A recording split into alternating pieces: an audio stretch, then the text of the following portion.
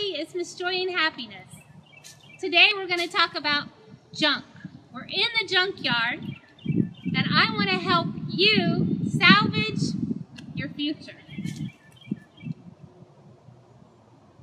We all have junk, and I'm not talking about junk in the house, extra clothes, knickknacks. I'm talking about junk up here that's preventing us from moving on, and junk in here too. As I look around this junkyard, rusted old, corroded, nasty things, I think of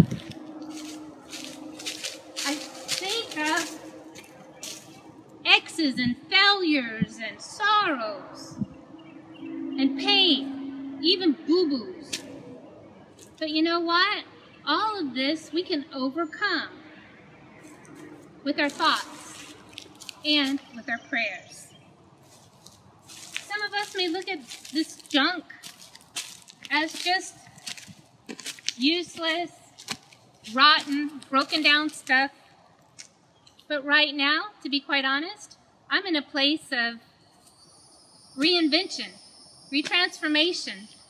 So many people can look at this as junk, or others, when we look at it differently, can pick up something, anything, and repurpose it, reinvent it, and bring it into beauty. I have done that so many times in my life, I cannot even count. What was broken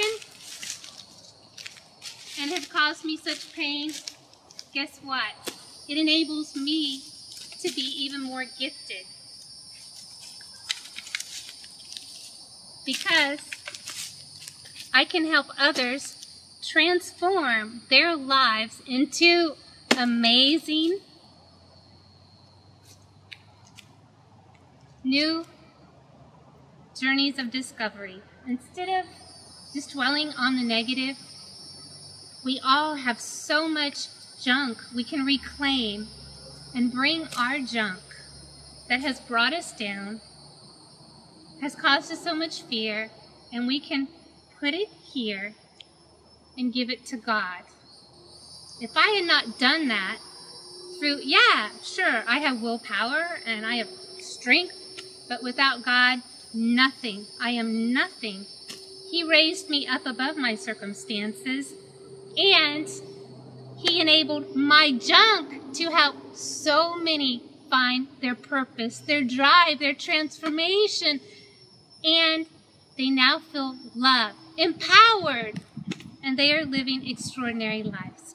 So, the next time you want to dwell on the negative, take it from Miss Joy and Happiness.